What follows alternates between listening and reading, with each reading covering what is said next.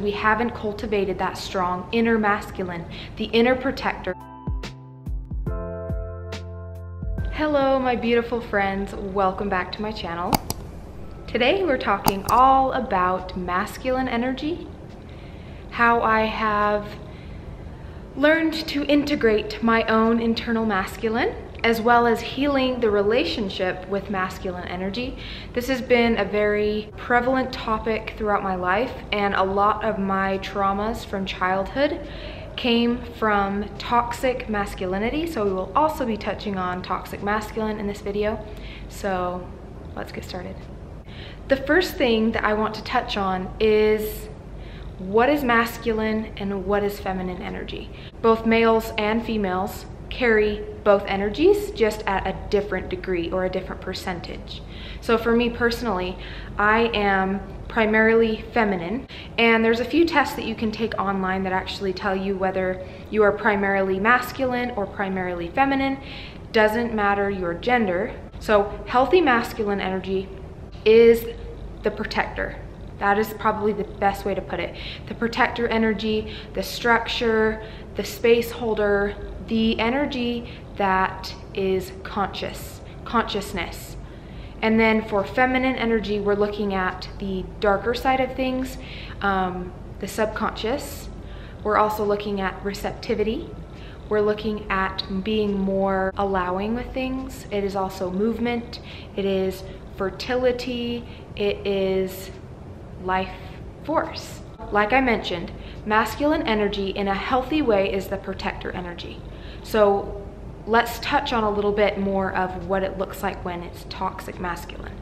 So with toxic masculinity, we're looking at people who take advantage of others, who use power to hurt others or to gain control in some way. So the best way that I have found helps you match with a healthy masculine energy or surround yourself with a healthy masculine energy is to heal your own inner masculine, because life is responding to us, and if we want to experience a healthy masculine in terms of a relationship, a friendship, or even our own internal safety, our own internal structure and discipline, we have to reconnect with our inner masculine energy. This is especially important for women because in today's society, there are so many women that have wounded internal masculine energy. And that is why we are showing up in relationships and in life in a way that allows people to take advantage of us or manipulate us or accepting things that we don't truly deserve. And that is because we haven't cultivated that strong inner masculine, the inner protector that allows us to only accept things that we truly deserve, to know our worthiness, and to not accept anything but that. And that is why I honestly wanted to make this video, because healing your inner masculine as a feminine is so important, because once you are able to do that, you're gonna notice that you're gonna start attracting in more healthy masculine energy. So let me touch on forgiveness really fast, because forgiving the men who've hurt you in your past is the number one step of how to release that negative energy that's flowing back and forth between you and those people who may have hurt you. But also understanding that a healthy masculine would never hurt you. So if you have been hurt by masculine energy, if you have been hurt by men or women in their toxic masculine energy, know that that is exactly why. They're in their toxic masculinity. No healthy divine masculine will ever hurt you. So we have to forgive the people in our past who've hurt us and understand they did their best, even though that was not okay, so that we can move forward with our own life, because forgiveness is for you. I'll give an example from my own life just to make this a little bit more relatable and easy to understand. In my early childhood, I experienced a lot of abuse and different experiences with different men that showed me as a little girl that I should not trust men, that men are abusive, men hurt you, men this and that, they don't protect you. But the problem was, as I became a woman and grew up into my feminine energy, I was projecting my own wounding onto these other men that I was around, because I thought my own belief system was all men disrespect women, all men hurt other women. But that's not the case. Not all men are like that. Yes, there are a lot, because a lot of people are still in their toxicity. But in order for you to heal your inner masculine as a woman or a man, and vice versa, we have to allow ourselves to understand why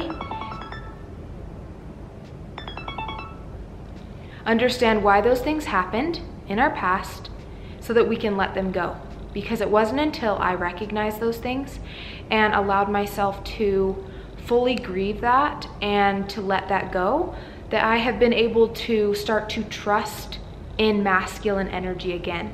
And I think that this is such an important thing for all of us as women and as men, or anyone who carries a feminine essence, because if you really want to experience a healthy relationship or healthy friendships and actually draw in a healthy masculine in your life, you have to trust them, and you have to allow yourself to feel safe around that again in order for you to even just be happy in connections.